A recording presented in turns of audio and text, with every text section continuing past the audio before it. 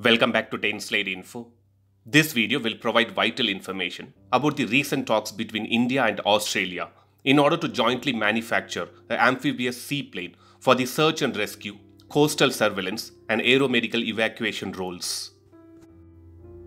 Chennai-based startup company Hawking Defence Services has joined hands with the Amphibian Aerospace Industries of Australia in order to set up a joint venture to manufacture Australian companies' 28-seater Albatross aircraft in India.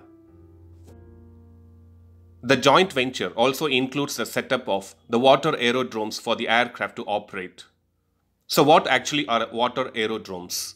A water aerodrome is an open area which has water that can be used by seaplanes as well as amphibious aircraft to land and take off. Water aerodromes can be built at much less cost and time as compared to the land-based airports. The aerodromes do not require any physical construction of the runway, and also it will cost approximately only around $60,000 to build one. Amphibian Aerospace Industries are the manufacturers of the Grumman HU-16 Albatross, which is a large twin radial engine amphibious seaplane which were operated by the United States Air Force, the United States Navy and United States Coast Guard.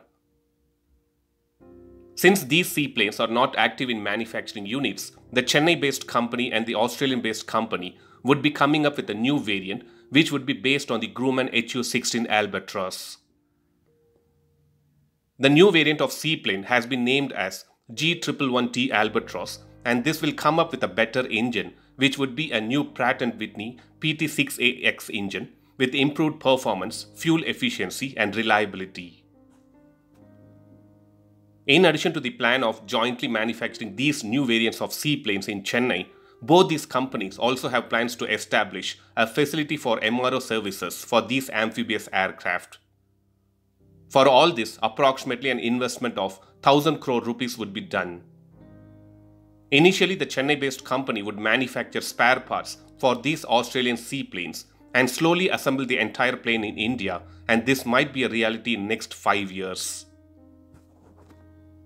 Even before this, India had shown similar interest in procuring seaplanes from Japan. The purchase of 12 to 15 Shinmaiwa US-2I amphibious and rescue aircraft from Japan has been put on hold due to several reasons, including the lack of funds by the Indian Navy. In addition to this, even Hindustan Aeronautics Limited has plans to design and manufacture an amphibious aircraft which would be based on the Dornier 228 aircraft. Even though Hindustan Aeronautics Limited has plans to design and manufacture amphibious aircraft, according to me, let Hindustan Aeronautics Limited concentrate on their current backlog. The main reason for India to plan for procuring these amphibious aircrafts or seaplanes is to help the Indian Navy in inter-island communication, search and rescue, and reconnaissance of islands. Not just that, it would also help the Indian Navy to use them for delivering spares and tools to the warships of deep sea in urgent situations. So let's hope at least this time India and Australia work together and come up with a new variant of seaplane which can be procured by the Indian Navy in future. Thanks for watching. Stay tuned to 10 Slide Info for more defense and aviation related updates. Thank you.